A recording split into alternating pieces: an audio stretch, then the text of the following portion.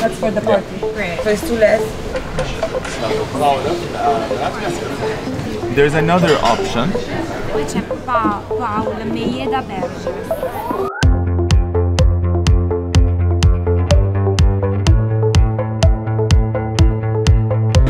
وهذه السنة سلطنا الضوء على 6 نساء طالبات، 2 من السعودية من الزقاني فاطمة البنوي.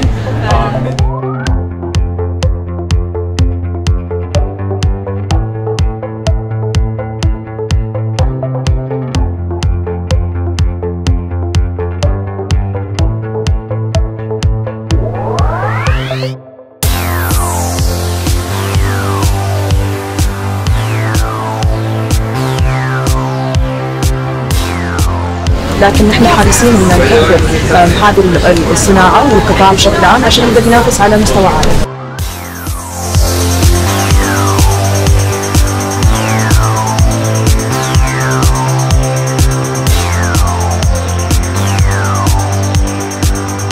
I'd like to introduce the CEO of Red Sea Films, Mohammed al-Turki, and the chairwoman, Jumana al-Rashid, and the editorial director, Simone Marchetti, from Vanity Fair Europe. Good evening, everyone, and thank you for joining us for our 4th Women in Cinema dinner. We're celebrating today and highlighting women's stories. Give a round of applause for the 6 females we're highlighting. Mila al-Zahrani, if you can stand up.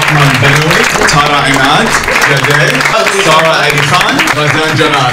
We're very proud of what we've been able to accomplish at the Red Sea Film Festival and the Red Sea Foundation. And we are here to celebrate cinema, women, and most of all, we are here to celebrate stories. With every recognition comes the greatest thank you. It's to the country I'm from. It's to Saudi Arabia. It's where I was born. It's where I was raised. It's where my childhood dreams started. I really believe that the Red Sea Film Festival has done amazing work to uplift women, and I think this event here today is testament to that. And I'm so honored to be here representing my country, celebrating this passion with all of you. And I feel